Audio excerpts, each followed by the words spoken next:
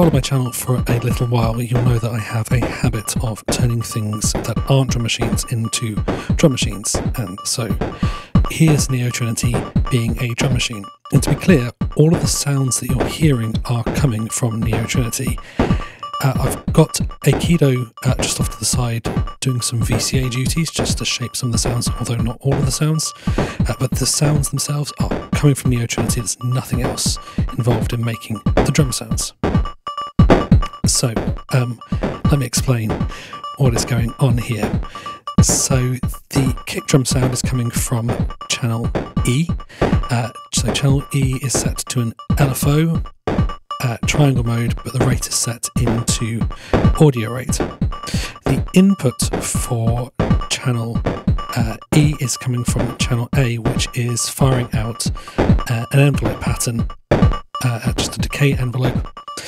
That is going into the input of E and affecting the rate, which is giving a punch to our kick.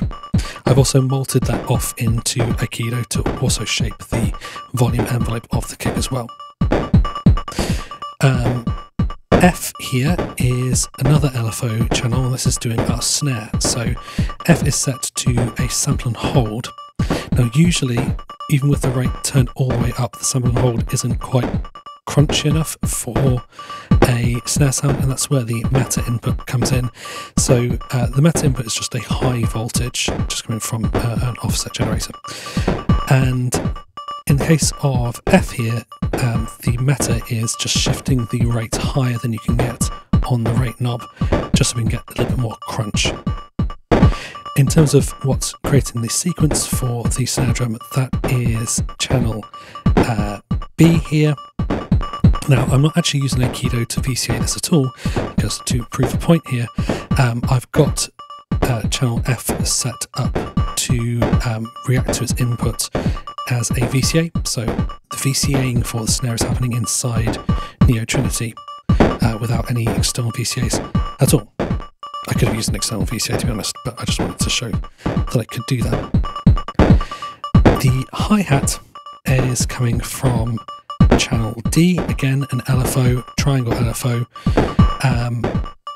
That's just going straight into Aikido, and then the pattern for that is coming from channel C, which again is an envelope with just a decay, and in this case I've automated the rate a little bit, so we've got some longer and shorter sounds in there. So yeah, Neo Trinity being a drum machine, and of course you can generate different patterns by programming in the trigs or generating trigs algorithmically if we want to change the drum beat.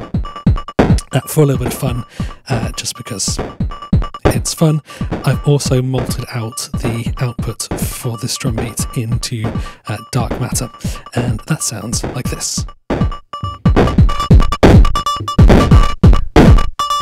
which is sick. Love processing drums with dark matter.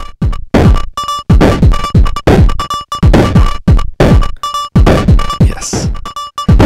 So yeah, there's Neo Trinity being a drum machine. Probably not the main reason to own it, but hey, in a pinch, might be nice to have.